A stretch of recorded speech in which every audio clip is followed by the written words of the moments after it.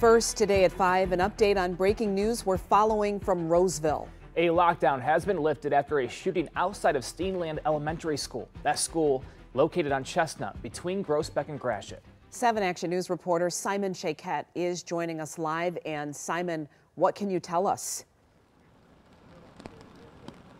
Yeah, Glenda and Brian, you can still see a very active police scene out here. They're doing a shooting investigation just in front of Steenland Elementary and the middle school. Now, a lockdown went into place at about 3:20 after a confirmed shooting took place just outside. We have confirmed that that had nothing to do with any students or staff at the school, but nonetheless a frightening situation as those students did go into lockdown for a period of time.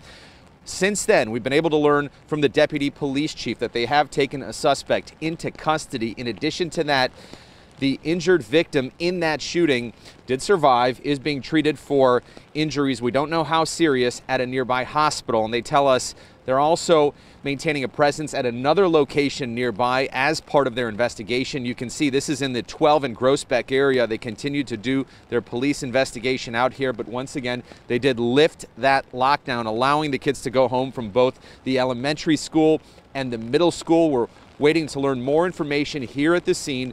For now, that is the very latest. Back to you. All right, Simon, thank you.